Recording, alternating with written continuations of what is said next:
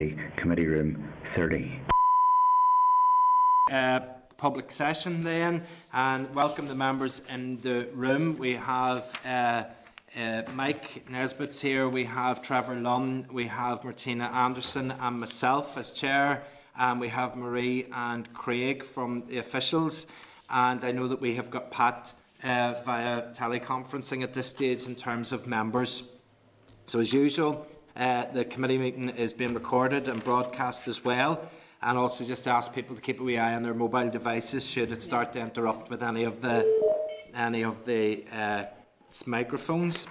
So the apologies, we had received an apology from George Robinson, but I think he's trying his best to join us by phone, so hopefully he'll come in there, but if not, we can record him as an apology. Item 2 is the draft minutes, which are on page 5 of the meeting. Are members content that it's a true reflection of the proceedings? Yep. Content. Okay, so we can sign that up. And then any matters arising as item 3 on the agenda? Nope. Okay, that's fine. Well, then that moves us on then to item 4, which is the budget 2020-2021, and we have received a departmental written briefing on the budget. So at the meeting on the 25th of March, we agreed to adopt the standardised approach for approaching the budget this year in terms of scrutiny, and that there was a template that was provided by the Committee of Finance, which we then forwarded to the department and asked them to complete. So on page 11 of the meeting papers, the department has completed that template, and they have also commented that an allocation hasn't been provided for victims' payments. So maybe at this stage I could refer members to page 3 of the table papers, which is a response from the Minister of State at the Northern Ireland office in relation to the development and introduction of the legislation to address the legacy issues. So essentially there isn't any allocation in the departmental budget, but the letter, which was a response to ourselves from the Minister of State, is indicating that they're still consulting and still working that through. So there's been no determination that's taken as to where that budget's going to come from yet. There is also Rhea's briefing paper on Assembly Committee Coordinated Budget Scrutiny, which is on at page 5 of the table papers, and it includes some scrutiny points that members might want to consider when we question in a minute the officials. There is also 2 pieces of correspondence which has been forwarded by the Committee for Finance regarding funding that is in relation to the COVID-19, and it is on pages 39 and 41 of the table papers and are all relevant to the presentation that we will be about to get. Also, we had received a copy of written evidence from Dr Esmond Burney, which was given to the House of Commons Northern Ireland Affairs Committee regarding the New Decade New Approach Agreement, and it is on page 174 of the meeting papers under correspondence. So all of that is relevant to the presentation and the oral briefing that we're about to get. Hopefully at this stage then we should have Peter, we do know is online. Is Mark Brown arrived yet? Yes, Chair, I'm here. Excellent, Mark, you're very welcome. Maybe, and we just will do, Mark, if yourself and Peter are there, we'll do first of all a quick introduction of the members that are in the room. And then we'll double check who is online with yourself there as well. So I'm here myself, Colin McGrath as chair. Mike Nesbitt as deputy chair. Trevor Lunn.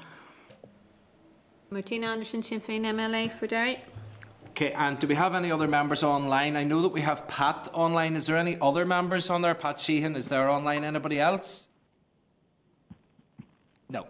Okay. So, Mark, yourself and Peter, just to remember, this is also being recorded by Hansard as well, and we can just welcome Christopher Stalford into the room. You're very welcome, Christopher. We're just about to start the presentation on the budget. So, Mark, can we pass over to yourselves to give us a quick update, and then we can move to members for questions? Certainly, Chair. Thanks very much. I hope the technology works for all of us. I'd like to thank the committee for the opportunity to provide briefing on TEO's budgetary requirements for the 2020-21 financial year. Part A of the committee's template requested information regarding budgetary adjustments in 2019-20. Well, TEO received additional Resourcedale budget of £0.9 million in the January monitoring round to take forward work in relation to HIA implementation, COSICA, the Commissioner for Survivors of Institutional Abuse, and the Troubles Permanent Disablement Payment Scheme, sometimes known as Victims Payments. And during 1920, TEO surrendered Resourcedale funding of £0.4 million in relation to EU exit, as this was ring-fenced and couldn't be used for other purposes. Capitaldale funding of approximately £7.6 million was also surrendered across the Department's capital programmes due to issues such as delays in contractor procurement and site surveys. In terms of the Department's AME budgets, members will be aware that TEO established provisions for HIA implementation and victims payments, which were reflected in the 2019-20 spring supplementary estimates. These new provisions resulted in an increase of £537.4 million in the Department's net resource requirement. Part B of the committee's template requested information on TEO's budgetary requirements for 2021. Our latest assessment is that TEO's Resourcedale budgetary requirement amounts to £184.6 million, of which £151.1 million is inescapable, £33 million is pre-committed, and £500,000 is high priority. Inescapable expenditure primarily comprises staff costs in the Department and its arm's length bodies, together with the legislative obligations relating to historical institutional abuse implementation and victims payments. Also included is contractually committed expenditure on staffing and projects within the Social Investment Fund and Communities in Transition. In terms of current challenges, TEO is taking forward the delivery of key functions that support the Executive's response to COVID-19, including operational responsibility for the NI Hub and leading on the delivery of an advertising and public information campaign. The Department's Capitaldale budgetary requirements amount to £18.8 million in 2021, of which £10.1 million relates to contractual commitments within the SIF and Urban Village programmes. The Department is entitled to retain 10% of FTC repayments to set against these pressures, and that amounts to £0.7 million. TEO also anticipates receiving income of some £5 million in 2021, the majority of which represents the recoupment of existing costs. This is therefore required in order to meet the Department's Ardell pressures. So TEO's proposed budget for 2021 does not include allocations for victims' payments themselves and for various elements of NDNA. At this stage, we are taking forward the necessary preparatory work for these matters within the Department's baseline on the basis that additional funding for full implementation will be made available at the appropriate time.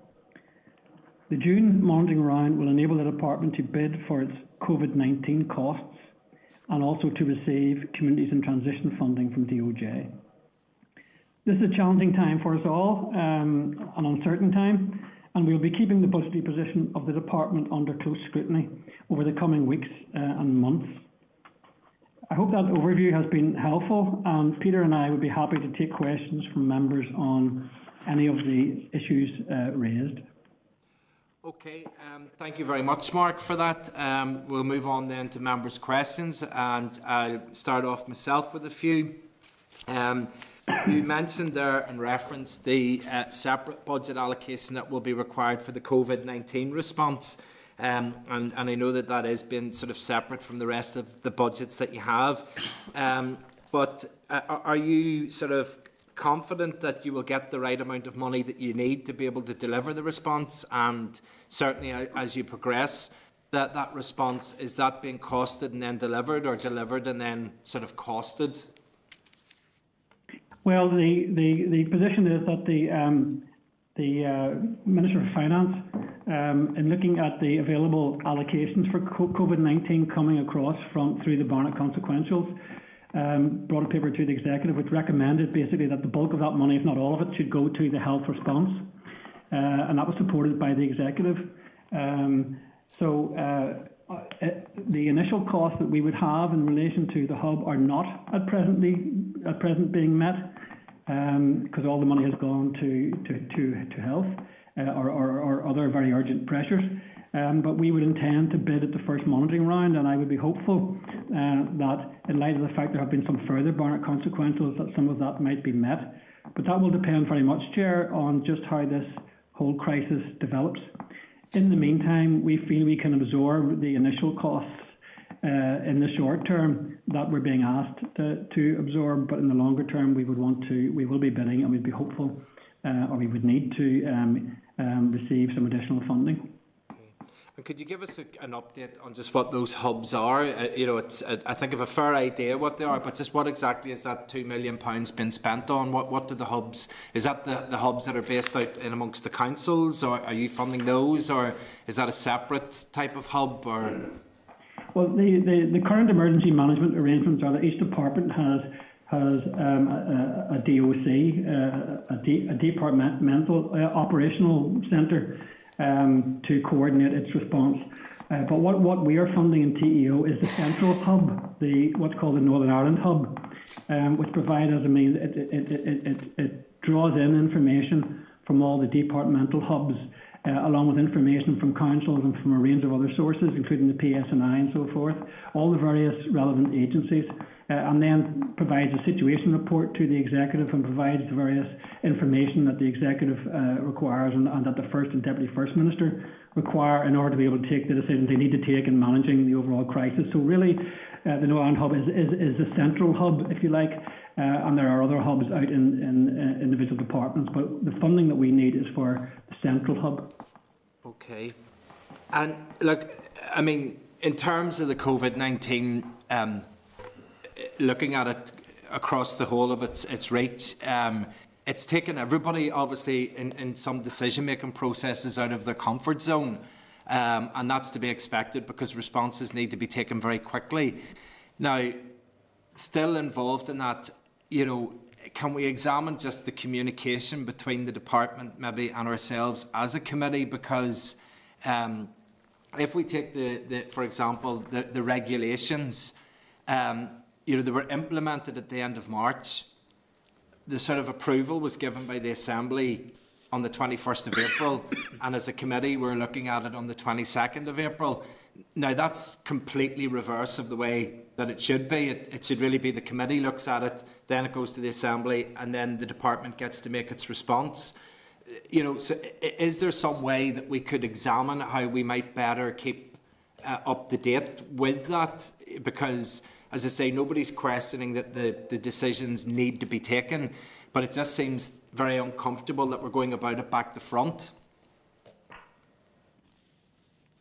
I think, Chair, that's something I would have to take to the head of the hub to ask just what the arrangements are around that. I think I'm not over the detail of that, but I think that is probably a consequence of just the necessary pace at which events have to move.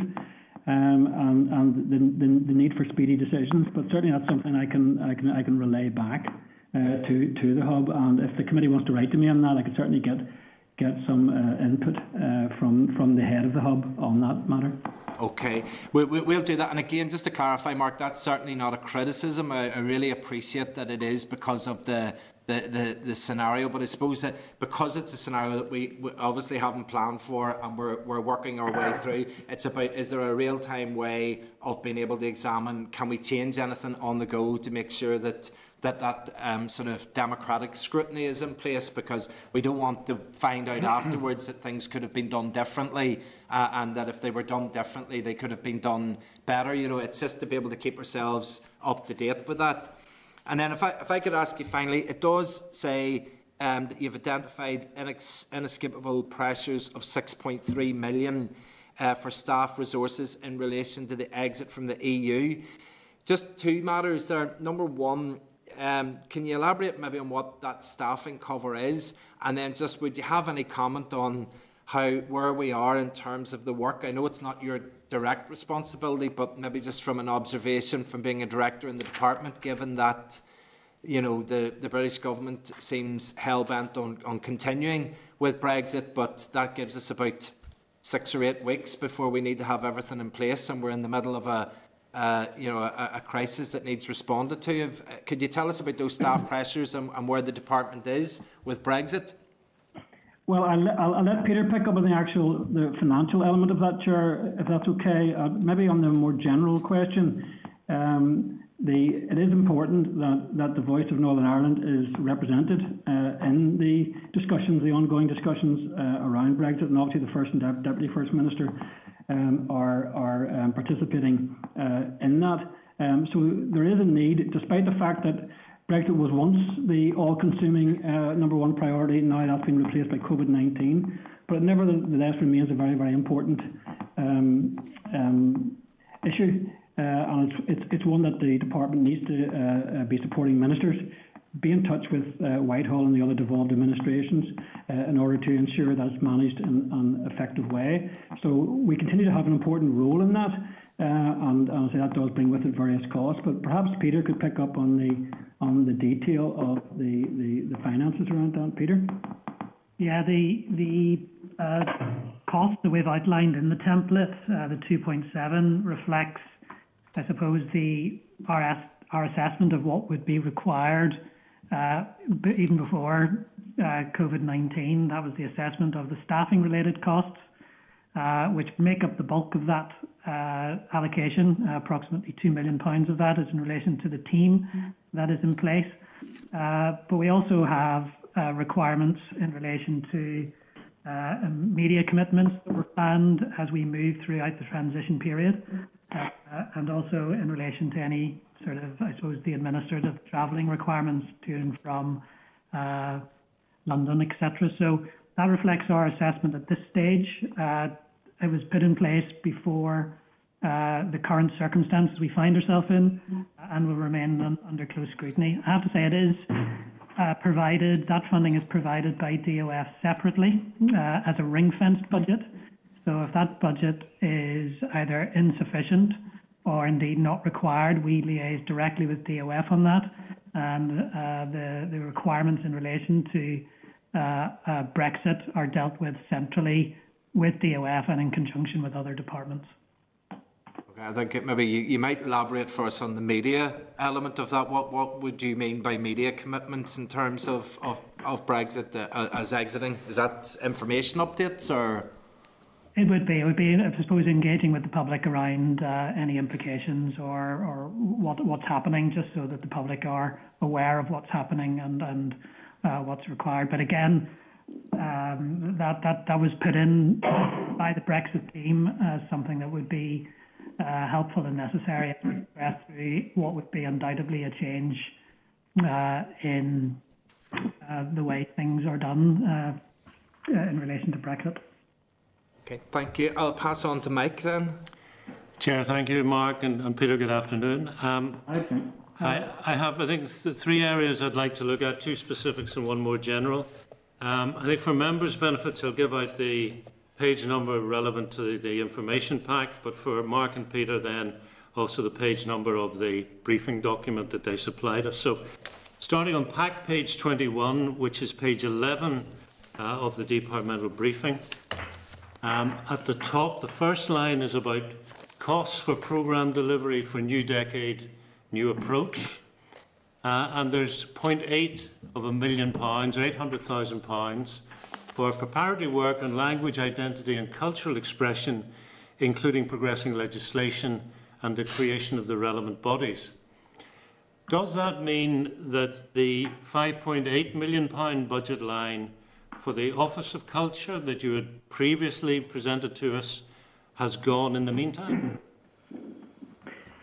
Well, Mike, what we're doing at the moment is doing preparatory work within the department around the policy and around the preparation for the bill and for taking the bill through the Assembly. As we discussed before around potential costs around the office and indeed the commissioner posts, those haven't been determined in detail. All we had done before was to put in a general marker bid to identify that there would be some costs required. So until we're clear about the timing of the legislation, which obviously is particularly challenging in the current circumstances, we'll not know what the spend is going to be required this year. And I think our current plan is that what is likely to happen is that there will be work done to develop the legislation, develop the outline of the office, appoint some of the people in the office and ask them then to specify what they feel the requirements are for those offices, and then for that to be considered by ministers in terms of the overall costs. So it's a combination of a slightly different approach and of the fact that the timescale has necessarily had to change because of the current emergency. Yeah, I absolutely understand circumstances have changed, Mark. I'm going to take that as a yes, that 5.8 budget line has gone in the meantime, but without prejudice to a budget line being brought in later on in the financial year, depending on how things roll out. I think the likelihood is that by the time legislation would go through, allowing for the circumstances, and by the time any appointment processes would be in place, the likelihood of significant expenditure this year is fairly small. Okay, thank you. The second point, which is actually the next line on the same page, I see there's £500,000 for new posts to address a range of essential departmental functions, which I understand. You've got a 72.4% increase in your departmental expenditure limits. Your budget's way, way up.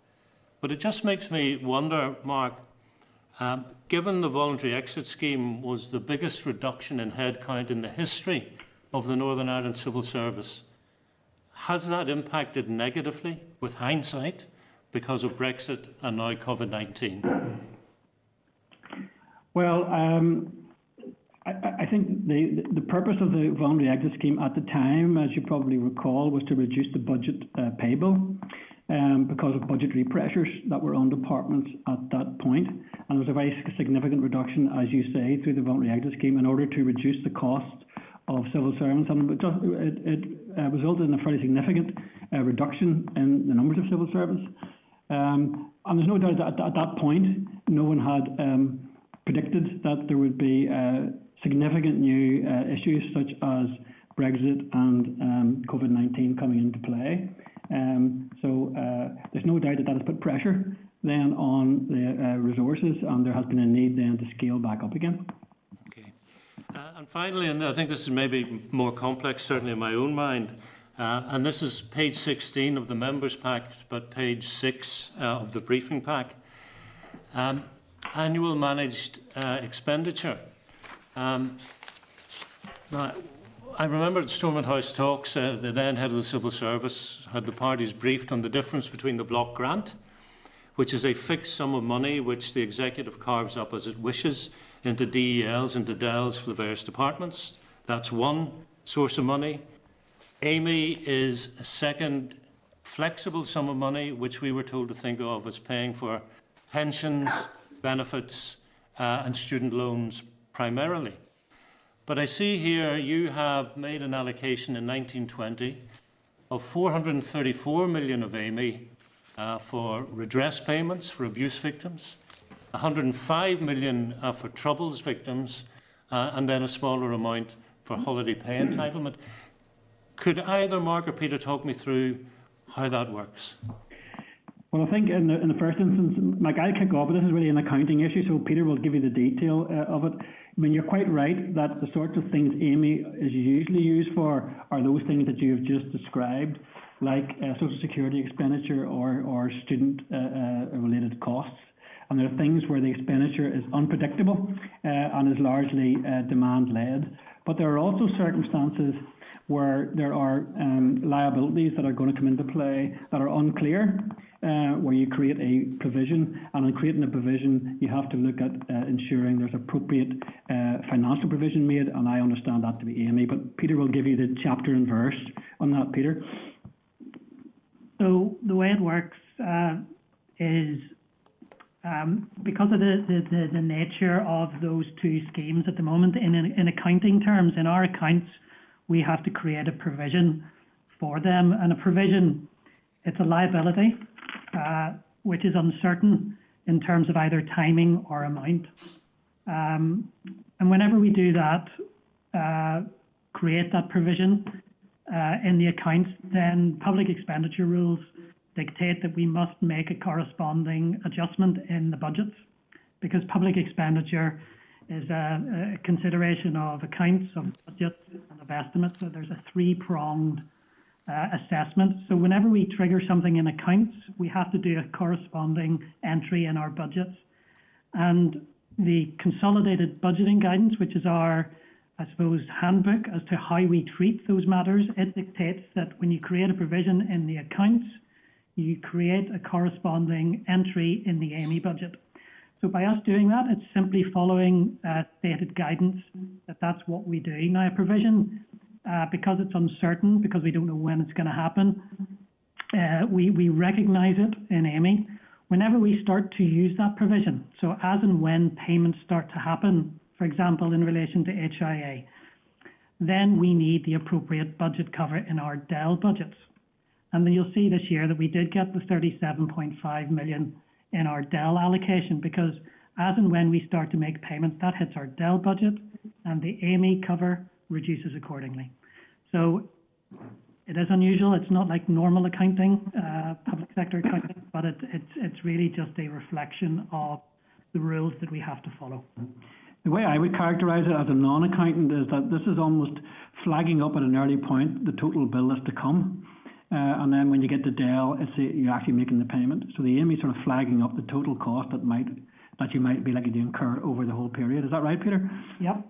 Yes, I get that. I think it's just important that victims of historical abuse understand that AME sum of £434 million does not exist as an actual sum of money, but it is the anticipated cost over the lifetime of the scheme. Whereas, as you said, Peter, and this is on page 20 or page 10 of the briefing, there is actually this year £37.5 million of actual money for redress. That's correct. Okay. Now, Peter, you mentioned the consolidated budgeting guidance. And I've had a look at that, and can you just clarify for me at point 1.43 under restrictions and switches, it says departments may not switch provision from AME to DEL. That's correct. So what actually happens in relation to whenever it's not an actual switch from AME to DEL that happens. What actually happens is there's a reduction. We process reduction through the AME budget and we reduce that. Right. And we make a corresponding, and then the corresponding cost comes through in the DEL. So we're not actually switching budgets per se. It's how it actually works. Actually, if it's in section 3.65 of consolidated budgeting, gives you how the provision works and what the scoring actually happens in relation to that. There's a helpful table there that will explain that, where it shows you about recognising the provision. Okay, that's it. Thanks, Peter. I'll look at that. So you're saying basically at the end of this financial year, if you spend the 37.5 million of DEL on redress, that the 434 million of AME comes down by 37.5? Yes. Yeah, okay. Because we've utilised that, yeah. Yeah, okay. And then I said there's 105 million of AME over the first 3 years of the scheme of the Troubles Permanent Disablement Payment Scheme, which we've previously known as the Troubles pension. But also on page 20/10, in terms of DEL, there's 56.3 million allocated. But in this case, does that money actually exist? Well, I think it's the same process as Peter just described, with one difference. What we're identifying is the fact that if the scheme goes ahead as planned, with the timing, there could be the possibility of spending 56 million, and therefore we need to have that money available. Now, it hasn't been put into our budget because, as you'll be aware, the executive takes the view that this should be funded from the British Treasury, and that funding should come in that way. That funding hasn't been provided. The Permanent Secretary of the Department of Finance did write asking about the funding and hasn't yet received any substantive reply from the NIO. So this is a matter that's still under discussion and debate between the Executive and our Department of Finance and the Treasury. From our perspective as a department, in order to actually make those victims' payments, we would need that budget, because that budget has not been made available to us. Yeah, okay, so I just want to be clear, Mark, on behalf of victims.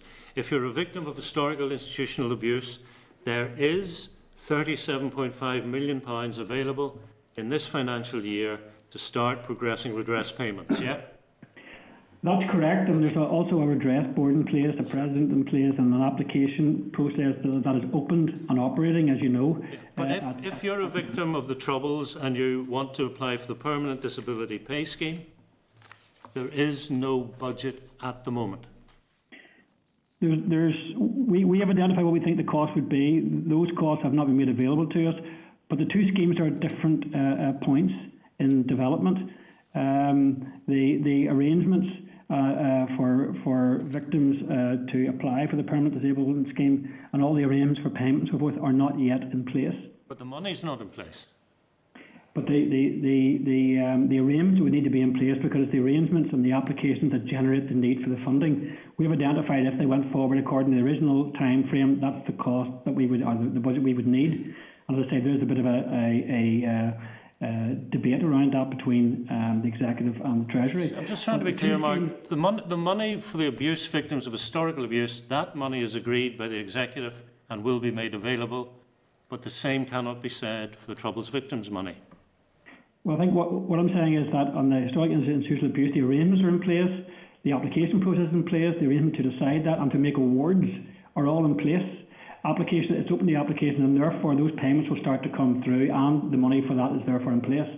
In relation to the Permanent Disablement Scheme, we're not at that stage because the arrangements are not in place. The designated department hasn't been agreed, and therefore there's no mechanism at the moment to apply and therefore to be awarded. But that's not what I'm asking. I'm asking whether the budget is there, and you're saying the Executive think the NIO should provide the budget, and the NIO are not saying yes. The budget is not yet in place, is correct, but nor are the arrangements to actually draw down the budget in place. Yeah, well, I would look on that as a technical thing, whereas I think the bigger issue is the political disagreement about where the money's coming from. And I think victims who are looking forward to applying for this payment should be aware that they're not in the same place as the victims of historical institutional abuse. But I will leave it there, Chair. Okay, Martina. Thank you for that briefing and overview. I just want to pass comment more on what the Chair has said and support our need as a committee to exercise the process of scrutiny, because it's not good enough as a committee that we're going to be doing this retrospectively. And therefore, I think as a committee, as members, we're more than willing to do that at a particular time of the day or night, if necessary, in order to allow the scrutiny to take place. So I think whether it's template to sign and to agree with the department and with the committee how that needs to be done, we need to find a mechanism. So, because I'm very much aware that the pace of the way things have to move forward in COVID-19, but we are all willing to operate outside of the norms in terms of time, and I just want you to know that I think in terms of committee we would be available, so that doesn't be a prohibitor in future from having us to retrospectively carry out a function of scrutiny when the decision's already been taken. Can I ask you in relation to the 0.4 million on page 6 that you talk about the EU exit, and part of that was for preparation in the event of a no deal. Now, some might say bring back Brexit, all is forgiven from where we're at the moment, but I would like to hear more information with regards to what kind of preparation had been underway because many in society would have been concerned and still are about the prospects of a no deal. We're still potentially facing into that situation. There's negotiations underway. So I'm still concerned that that work that maybe have started, has it been stopped? And where are we with regards to an assessment of a potential no-deal Brexit? I'll go through a few questions, so maybe rather than bouncing in and out. I also, on page 7 and then on page 10, there's reference to Ebrington and work underway in Ebrington in Derry. And the site there, and there's capital requirements 2.3 million, and there's two, both of them, both reference, they have been described as non-ring fence expenditure. So I'm a little bit concerned about the fact that they are described as non-ring fenced, and want to know, is there a guarantee that this funding will be fully utilised? And I'm very conscious of where we're at the moment and the difficulties of utilising any funding, but I just don't want anything to slide. And then, now you've mentioned, you were talking there to Mike with regards to the historical institutional abuse, and I've been dealing with John McCourt and others around the survivors, for instance, of the North West. And you said about, you know, there's now open for application. Now, this may not be your territory, but I know that, for instance, and we've raised this before, about the need for a birth certificate and a passport, and that is proven difficult for some of the victims. Most people, if you have a passport, you've had access to your birth certificate at one time or another. So I think that is viewed as being somewhat over bureaucratic, and that may not be your area of work, but perhaps when we get to the point when we're dealing with it later around the statutory rules, Chair, if you want me to come back to that, because I have a couple of issues around this that we need to flag up. So I just want to say to you that once the applications have opened, it's not plain sailing, and I think that there's some information that are needed by the survivors, for instance, the surviving spouses of children of applying on behalf of a deceased person. Are they entitled to an award of redress on the same basis as a living applicant, meaning that the award to them, the spouse of the children, is not considered taxable or a benefit? And then I suppose there's the issue of what we're dealing with around COVID and the whole coronavirus pandemic and COVID-19, because access to files of those who give evidence to historical institutional abuse inquiry in Banbridge, I know that some, but not all, of the files have been transferred. And given where we're at the moment, that needs to be done in a digital format. So I only raise this with you because you said, look, the application is open, and perhaps I don't want to give the impression or to leave the impression that this is just now being processed in a way that isn't resulting in some bureaucratic hurdles that victims have to overcome or attempt to. Okay, thanks, Martin. I'm happy to take those questions. I'll maybe start in reverse and pick up the HIA one first. It is my area. You may recall Gareth and I came to the committee to discuss this. The scheme has opened despite the fact that we're in the middle of the COVID lockdown, and that was quite a significant achievement. We've tried to keep it as digitally based as possible, while also providing for paper forms and paper applications for those who don't have access to the digital route. And all of that was designed to ensure that we adhere to the current restrictions and the current guidance on COVID, so people aren't going to meet solicitors and so forth. So we've tried to keep it online. We've had so far, we've had 21 applications have been received to date. 6 of those are hard copy and 15 are online. In terms of the point you made about those that went to heart and were at the acknowledgement, and those that weren't, there were 8 came from the heart inquiry and 15 were non-heart. In respect of the processes, we worked through the processes with the victims groups to try and make them as user-friendly as possible. But if there are some issues that are being identified, it's important that they're raised to the interim advocate and raised to the redress board so they can be dealt with. In terms of establishing identity, it's the same requirements as are required in order to vote. So if there are other sources of identity, I'm not sure it has to be a passport. If there are other ways of establishing your identity, it's the same requirement as it is in order to vote. So that should provide some scope there for people to establish. Can I just ask a question there so I'm clear on this? So you're saying it's either or, because I believe the victims understand it's, for instance, a birth certificate is needed along with, in addition to, a passport, so not one or the other. So what you're saying, it's a form of identification as opposed to all of that together? I think you need both, but you need a birth certificate and a form of identification which is consistent with what you need in order to vote. I don't think it has to be a passport. I think that's what I'm saying, Martina, but I can get you chapter and verse on that.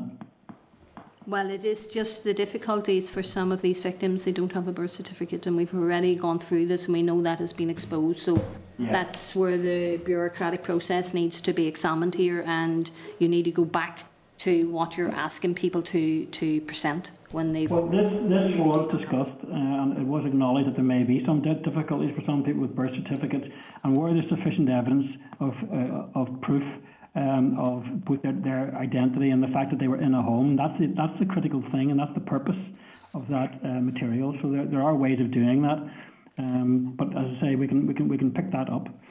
In terms of the spouses and children, my understanding is that it is on the same basis. It's non-taxable. That's my understanding, but again, I can check through the detail of that for you. In respect of the files in Prony, we have staff down there, and it is difficult because, once again, the restrictions are impacting on staff available to do this work. But the record in Prony is being digitised, and good progress is being made on that, and has been made available to the redress board. But as I just mentioned in those figures, we expect that there will be quite significant numbers of people who will come forward who will not have been to Heart, and whose records won't already be in the Public Record Office. But where they are, we are digitising them and making them available to the redress board. Okay, so they are being transferred in that digital format. Those that have not yet been done will be done? It's all in progress. I haven't got the actual figures of where we were, but the last time I looked at it, there was quite significant progress made. There's somewhere in the region of 500, I think, just over 500 applications in the Public Record Office, and somewhere around 150 or so have been digitised. But we're working through those on a regular basis. I haven't got the current figures, but I can get them. Give us an update, because 150 out of 500 isn't really a substantive, it's not the lion's share of it. So maybe if you could give us an update as to where that's at. But I do think, Martina, it's important to recognise that in opening the scheme, we did make the point that there were going to be restrictions on our capacity to be able to make all the information available and to move applications through as quickly as we would expect under other circumstances without COVID, because we only have a limited number of people we can make available, or get to be available to do this work. So we're trying to progress it as best we can, because we thought it was important to meet that commitment to victims to actually open at the end of March, as we said we would. Look, and I do appreciate that this is unprecedented circumstances that we're in, and I know the Prony's working on skeleton staff because of COVID, but you will appreciate in terms of our role as MLAs of needing to try to scrutinise and push this if we can get it moving forward a little bit faster. No, absolutely, and we're doing everything we can to keep it moving. Prony's actually in fact closed, and it's only open to the extent that our staff, and the staff in the court and tribunal service are actually able to access these funds. Sorry, these records. Okay. Turning to Ebrington, just to reassure you on Ebrington, although the money is not ring fenced, it's money that we bid for every year as part of our capital programme. We have not had a problem with the availability of capital. Generally, where we have needed the money's been there. It takes time getting the buildings there into a shape where they can actually be leased out. You run into all sorts of problems because they are ancient. There's an ancient monument there in terms of Starfort Wall, because they are older buildings. We're also working with the private sector to make sure there are leases made available. But good progress has been made right across the site, and there's now an agreement, either a licence in place or an agreement for a licence for all of the buildings. So I just want to reassure you that there's no threat to the availability of funding at present on Ebrington. We're able to go forward on all the buildings on that. Mark, could I just say that the terminology of ring-fenced is one that is applied by DOF, so it's only ring-fenced from a DOF perspective whenever we say that.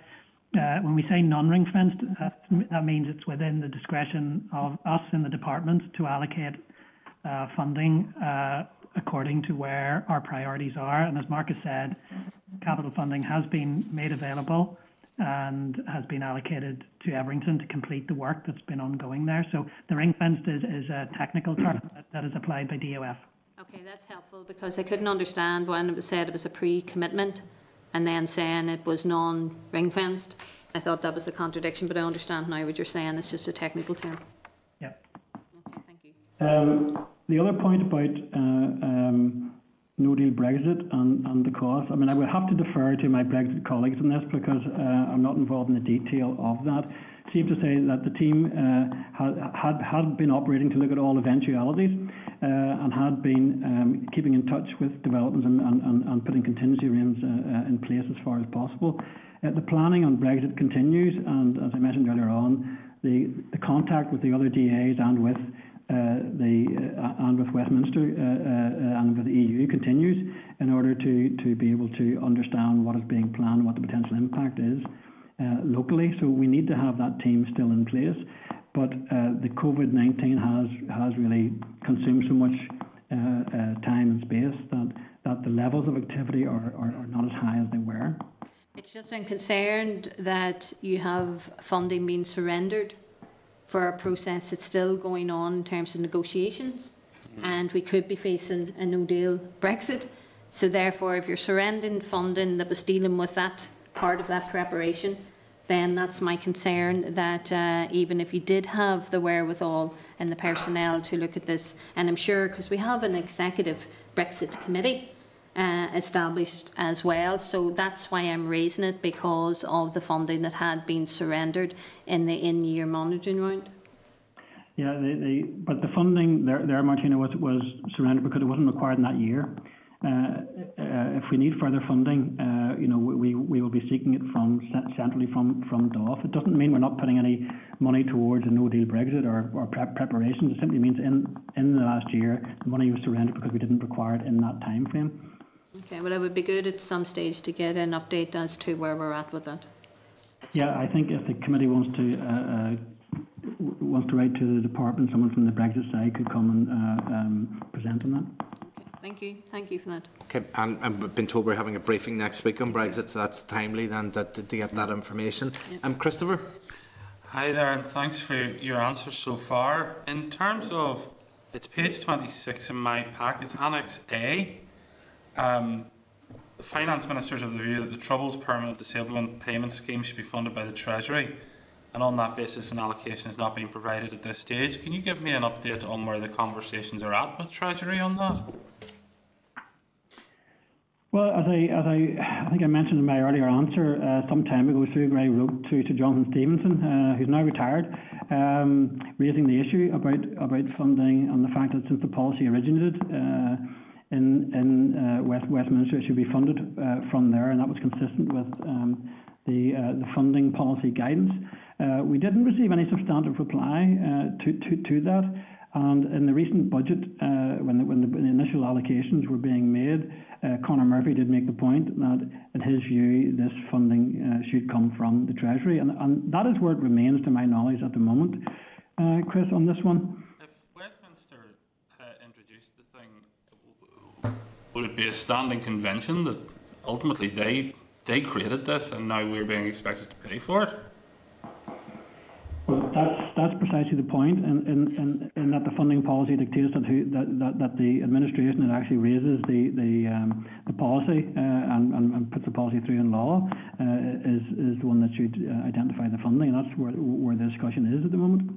Is that an accepted convention? Because there's other policies that Julian Smith, during his tenure, instituted, and I'm just trying to establish, is it accepted convention and practice that if Westminster legislates for something, they should pay for it? Well, that's certainly the view that the Permanent Secretary of the Department of Finance took on this, Chris. So, and that's the best advice that I have. Okay. In terms of on page 23 of the pack, Annex A, with regard to, urban villages and the 2.3 million CDL non-ring fenced. Could you explain to me, does that imply that that money may not be spent on urban villages, or that it may be moved elsewhere? Peter, do you want to just pick that one up? Yeah, it's the same principle as I outlined in relation to Brexit.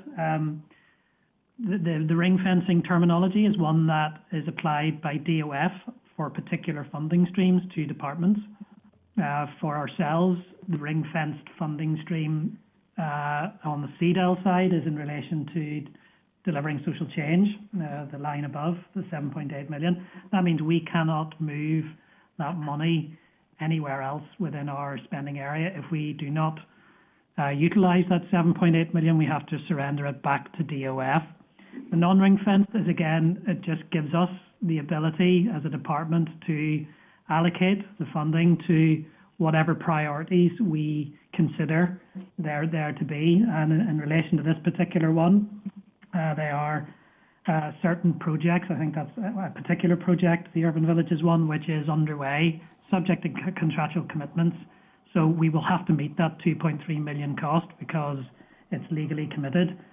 The non-ring fenced is just reflects the fact that we have allocated there out of our general allocation for CEDAW. But there's so I can be absolutely confident that that 2.3 million will be delivered in the Urban Villages programme? Yes, has to be. Yep. Okay, Pat Sheehan, you're online there. Do you have any questions?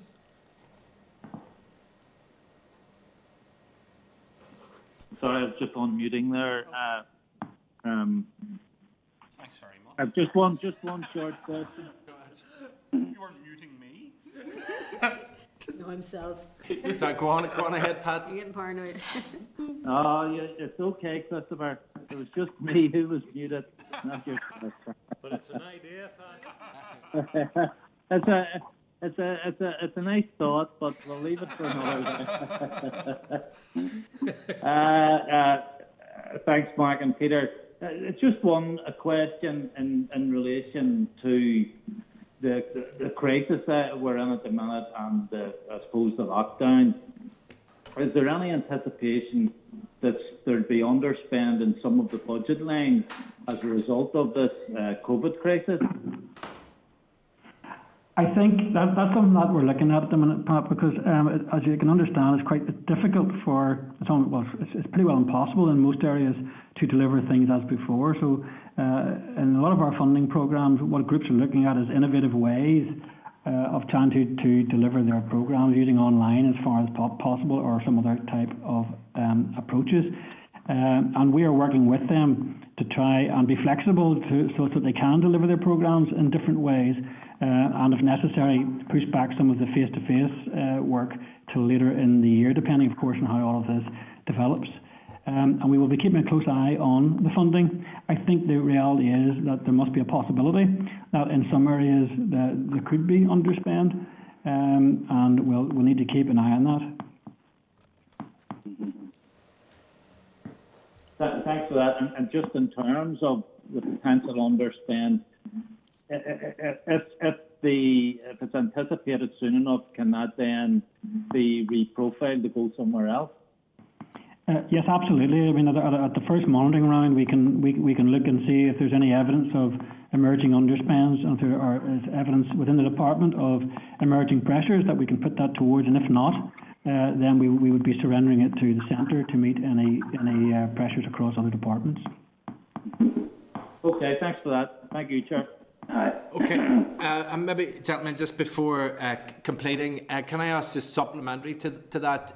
You obviously have your own funding that you give out to groups and organisations, but you also draw down funding from places like the European Union to hand out to groups that then use. Have you had any steer from the likes of European Union and other funding bodies that you draw down funds from, that they're happy that you use innovative ways to work and that they're not looking to recall any of the budgets that they have given to you? Well, the indications that I have seen so far from SEUPB is that they are looking with groups at how to deliver things in a different way to try and meet the objectives and outcomes that are set for the various programs in a different way. So my understanding is that they are trying to exercise some flexibility and are working with groups to actually to do that.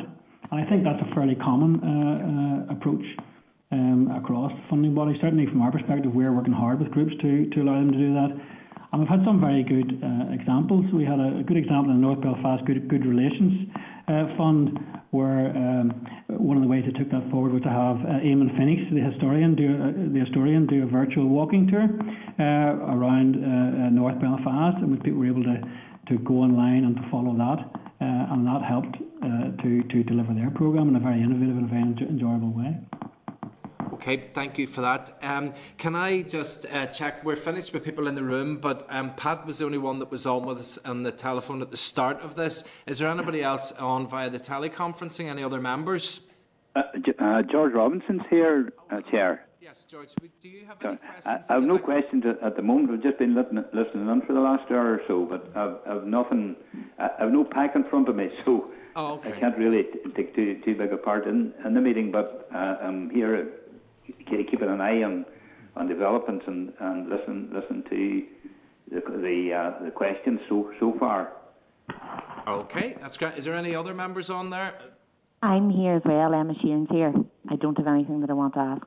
Okay, that's great. And Trevor, now you are indicating there, yep. Yeah, it's just to apologise, Chair. I've only just managed to conquer the technology here. I haven't got it back in front of me.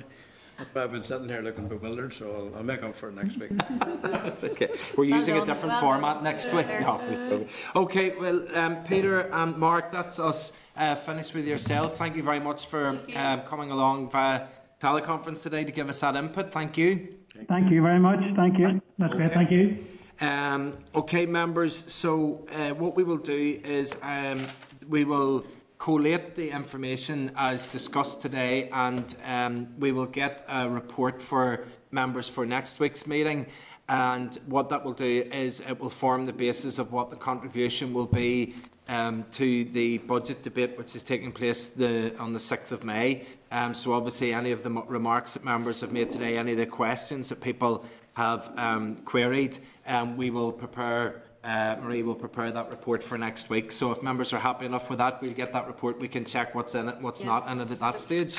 Content, Chair, but I do want to emphasise it's clear that there is money, real money, for the victims of historical institutional abuse, but there's nothing agreed for the Troubles victims. Yeah. And that is in that letter as well at the end, that's there, or in the table pack today, but so we can discuss it at that stage as well, maybe as a follow-up to that. Also, then just to seek agreement as well to forward there. Sorry, I've went one paragraph ahead of myself.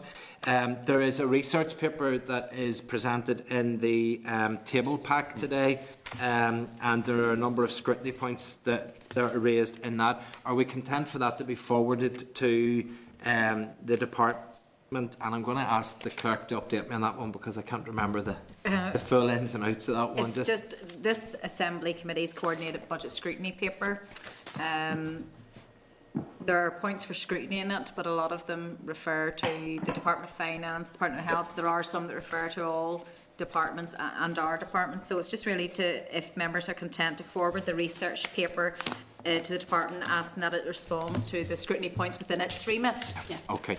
Is that for just our committee, that research paper, or that's for all so they should have that already, but we'll just send it to them to make sure that they have it. The executive office, yeah. Okay. Okay, that's grand. Thank you. Okay. Well then, if you're happy enough, then we will move on then to item 5, which is the statutory rule 2020/50, the Historical Institutional Abuse Redress Board Applications and Appeal Rule Northern Ireland 2020. I think this is another one of these ones where I have to do a lot of reading today, so reading out, so my apologies in advance of that. It's on page 27 of the meeting pack. Just to remind you that on our meeting on the 25th of March, we agreed that it was content with the proposal for statutory rule which would set out the procedures to be followed by the HIA Redress Board. So the statutory rule was laid on the 27th of March and it's subject to a negative resolution procedure. There have been no changes to the policy content since the SL1 was considered by the committee. So I can also advise you that the Examiner of Statutory Rules has not yet reported her findings on the technical elements of the statutory rule. But if you're content with it and subject to the Examiner of Statutory Rules report, then we could put the question. So are members content thus far? Yeah, obviously the questions that I raised, but they've been really picked up on. Okay, well then in that case then I can put the question to the committee that the Committee for the Executive Office has considered SR 2020/50, the Historical Institutional Abuse Redress Board Applications and Appeals Rules Northern Ireland 2020 and subject to the Examiner of Statutory Rules report has no objection to the rule. Agreed? Agreed. Agree, but I just want to put in the caveat that as they have been outlined, that the victims are not experiencing it in the same way, so we need to just pick up on those questions that I've raised and I can send them forward as well in written format if that's helping to be shared with the committee. Okay, then we can move on to item 6, which is a draft statutory resolution for the census order. Northern Ireland 2020. There's a departmental written briefing. Members, that's on page 56. So again, at our meeting on the 25th of March, we agreed that it was content with the proposal for the statutory rule at that stage, which will direct that a census should take part in 2021, and it outlined in broad terms the content and coverage of that census. At the meeting on the 18th of March, the Committee for Finance agreed that it had no objections to the proposal of the statutory rule. So we can let members know that the draft statutory rule was laid on the 27th of March, that it is subject to a draft affirmative resolution procedure. There have been no changes to the policy content since that SL1 was considered by both committees. Now, the Examiner of Statutory Rule has not yet again reported on her findings on the technical elements, but if we are content with the draft statutory rule, subject to those reports, we can make agreement to it. Everybody happy enough broadly? I don't know.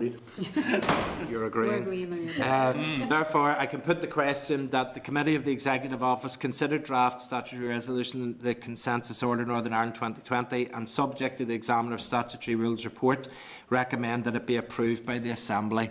So agreed? Yep. Okay. Then we move on to item 7. Which is the Statutory Rule 2020/55, the Health Protection Coronavirus Restrictions Regulations Northern Ireland 2020 Departmental Written Briefing. It's on page 104 of the pack. Maybe to advise members that the Department has provided a written briefing in relation to the aspects and consequences of the regulation and certainly those elements which relate to the Executive Office. Now, as members will be aware, the regulations were laid under the emergency procedure and came into operation on the 20th of March. They were scrutinised by the Department or the Committee for Health, and they were debated yesterday in the Chamber and were subsequently approved. If members will reflect just at my remarks earlier to the officials who were presenting earlier, I don't think there is any other way that this could have taken place, but just acknowledging to ensure that Department are aware that that I'm uncomfortable with the fact that we have had to do things back the front. In other words, that they implement the rules, then they get the Assembly approval, and then the presentation to the committee. So, in the ideal way, that would be the other way around. But just in noting that, are members happy to note the content of the briefing as presented? Yeah, Chair, can I ask? Was there any attempt made to ask the committee to meet early? Was there, sorry? Any attempt to ask the committee to meet before yesterday's Assembly session? No. I suppose the regulations fall to the health for scrutiny. I actually had to ask for that briefing so that we would have something. I don't think that's good enough. I don't see why we couldn't have said. Sorry, go ahead, Mike. Could we meet on Monday or first thing Tuesday? I think what we could do, as suggested by Martina earlier, right to the department, as was outlined in terms of the committee is open to meeting outside of its normal time, day, night, whatever, to consider issues that... I think Mike raises an important point. There is an issue as well around the ad hoc committee on coronavirus. It meets only when ministers indicate they wish to make a statement to it. And I think I'm uncomfortable with that. I suppose I'm speaking more as a deputy speaker rather than as a DP MLA in that regard. And similarly with this, I mean, I was uncomfortable with the content of the stuff, but I'm especially uncomfortable that, we're being asked the day after. So no, I think Mike raises an important point, because Health may have scrutinised the stuff, but it's the Executive Office that has overall command of it. So no, we should have been consulted. I think that's right.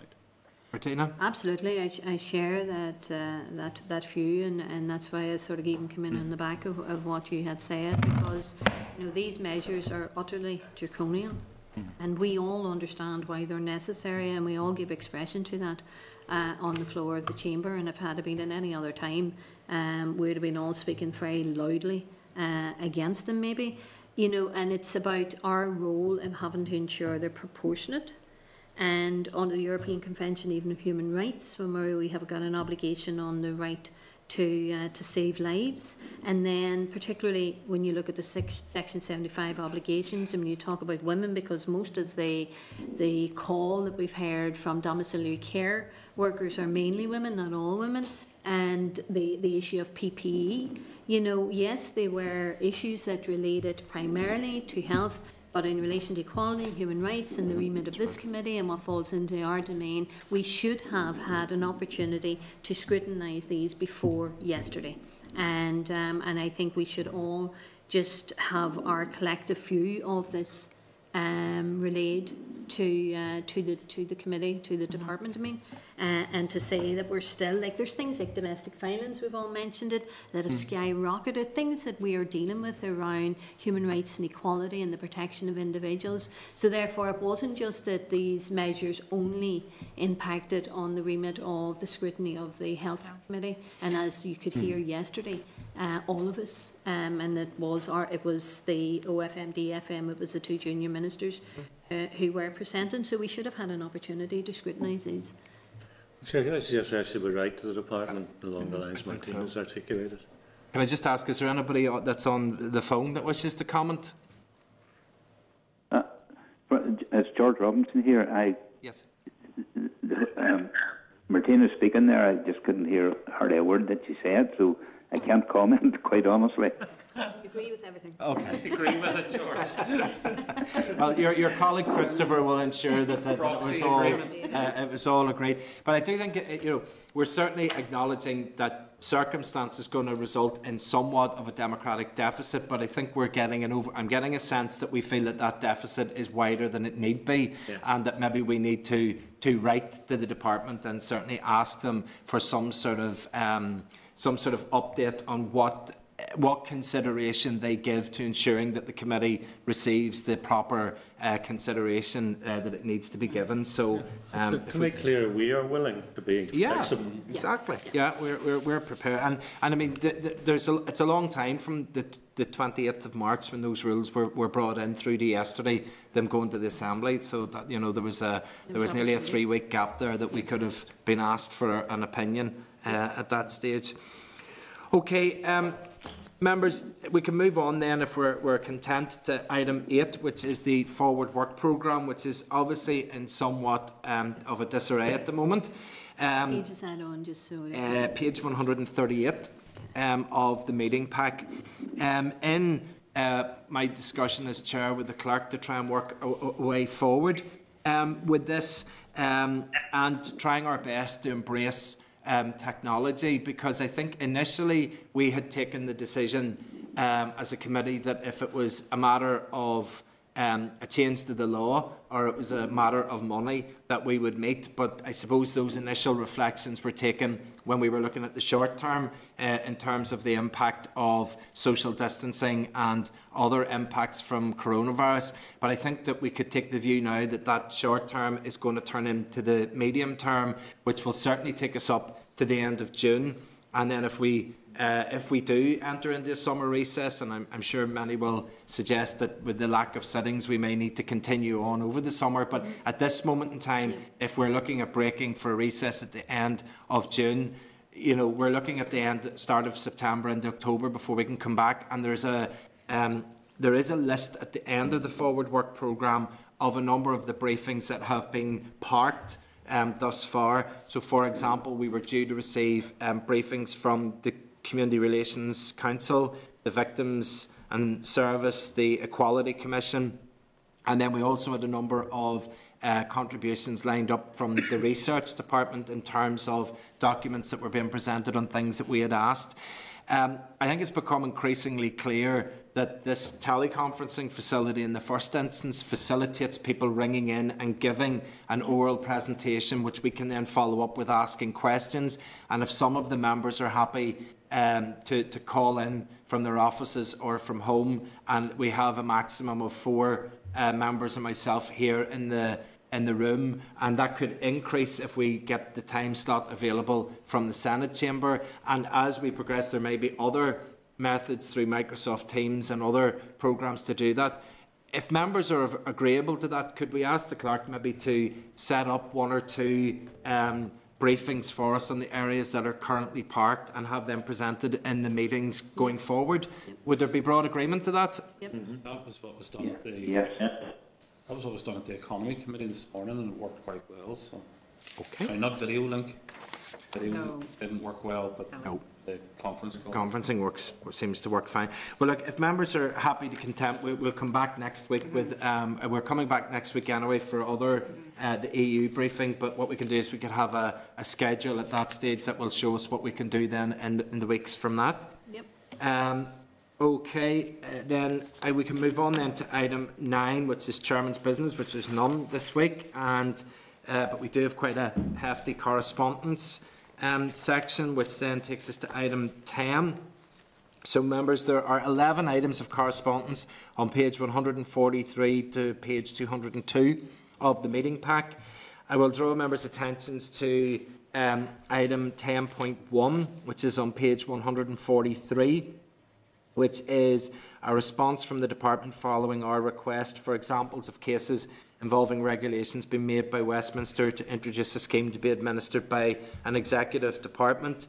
The Department has indicated its willingness to further update the Committee on engagement with institutions regarding historical institutional abuse once discussions with ministers are complete. So if members are content, we could add an oral briefing on the issue on that list of forward work programmes that's going to be prepared for next week. Would members be content? Yes. Okay, item 10.2, refer on page 145, is a response from the Department following the briefing of the First and Deputy First Minister on the 5th of February. It's quite a detailed paper, and actually quite a good paper, which details the response and the requirements for the New Decade, New Approach document, which fall within the remit of the Executive. So a number of committees have also indicated that they would have an interest to find out what their various responsibilities would be. So it's tabled there for ourselves, but also if members are happy, we can forward that to all other statutory and standing committees so that they can see what their responsibilities are. Yep. So 2 issues. Number 1, if members are happy for that to be forward, and number 2, is there any questions that members have on that document? No. Okay. So then item 10.5, which is on page 186, is a memo from the Clerk of the Finance Committee regarding the in-year monitoring process and the revised arrangements that have been put in place to help manage uncertainty as a result of the COVID-19. The arrangements provide authority for departments to reallocate funding across spending areas over and above the normal 1 million limit without the need for further executive approval. So in relation to the June monitoring round and beyond, is there agreement that details of any reallocation of funding within the Executive Office, which either relates to COVID-19 and or anything else, should be forwarded to the Committee for Finance? Are we happy with that? Yep. Okay. Yep. Nearly getting there. Items 10.6 and 10.7 on page 190, 191. Again, correspondence from the Clerk of Committee for Finance inviting the Committee to provide a written response to provisions contained within each clause of the Functioning of Government Miscellaneous Provisions Bill.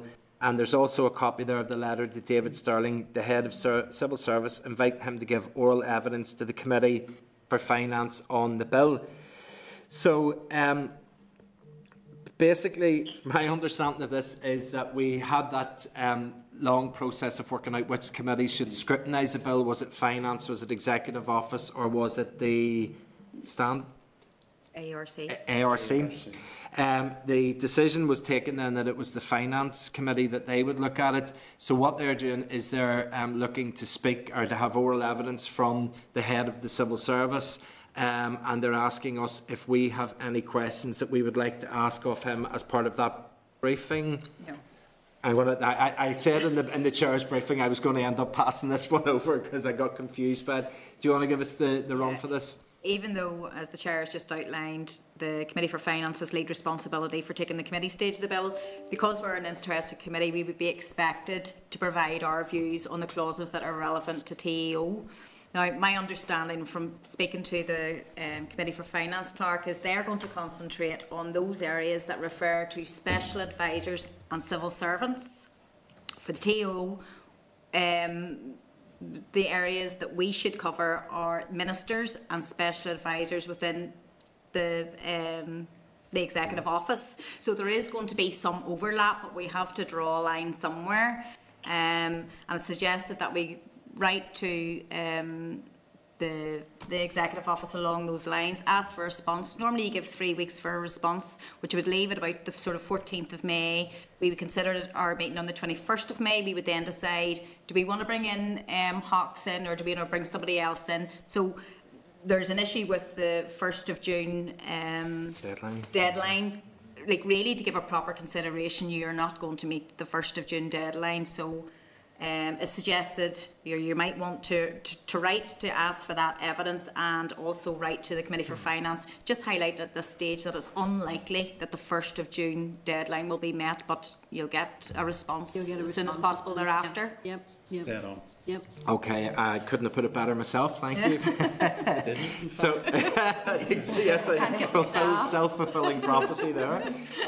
Yeah, okay then, so then in that case then, can we will write to the Head of Civil Service and ask for that update for ourselves, and also write to the Finance Committee saying that they're likely to be a delay. Yeah. Okay, if members are content then.